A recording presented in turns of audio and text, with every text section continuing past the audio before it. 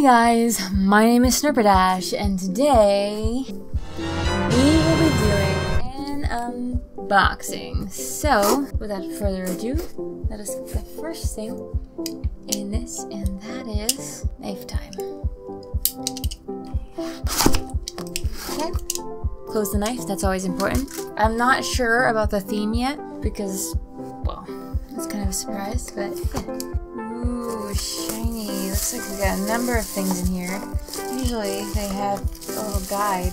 Alright, so this month's theme apparently is Battleground, and so it features a bunch of different games. And so the first thing I noticed when I opened this crate was freaking this shirt, a Fallout shirt, which I'm stoked because I've wanted one, and it's all the perks, all the different perks on the shirt. See? Woohoo!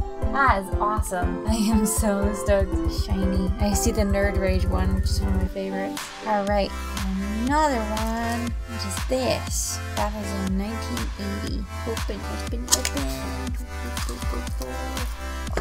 This will come in handy, I'm sure, for me. These are Battlezone, like the original Battlezone 1980 shot glasses. I have two of them. That'll come in handy maybe once I can afford anything besides hard cider. You know, it's expensive, guys. I don't like getting drunk or anything. So. Alright, next thing is a Gears of War 4. Never played any of the Gears of War games, but I did see the trailer for the upcoming one recently. It looks really great. It's like a chainsaw gun. It's like a mini mounted or mountable gun with a blade. I'm not 100% sure what it would be called, but it's pretty sweet looking. It looks like it would do some serious damage. Yeah, sweet. Look, there it is on its mount.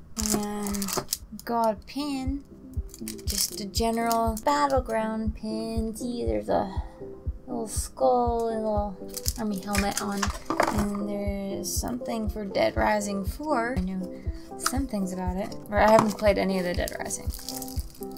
Shiny.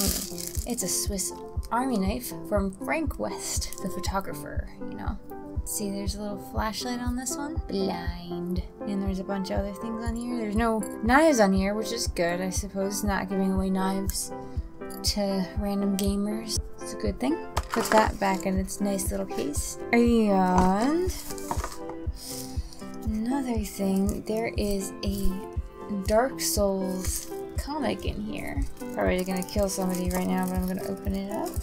A lot of times with comic book cases there's a flap, but this one does not have a flap, so. Looking shiny, guys. Looking shiny.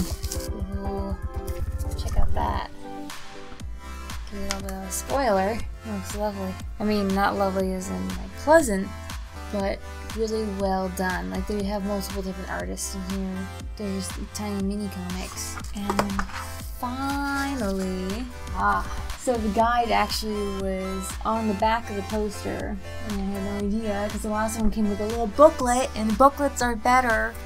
But honestly, I don't mind because it gives me use of this. Awesome. And this is a Battleground poster. And it's Army game. Probably something I'm never gonna play. I was never allowed to play Army-based games as a kid. Anyway, I think that's it for the crate. Other than the crate itself, which it's like the decorations on the inside of these crates are really well done.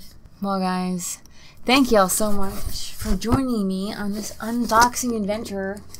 I'm so excited to have all this stuff. It's like, I love gaming merchandise. It's a lot of fun. Anyway, thank you guys so much for watching. If you liked the video, drop a like down below. And yeah, my name is Snerpadash, and I'll see you when I see you. Snerp out.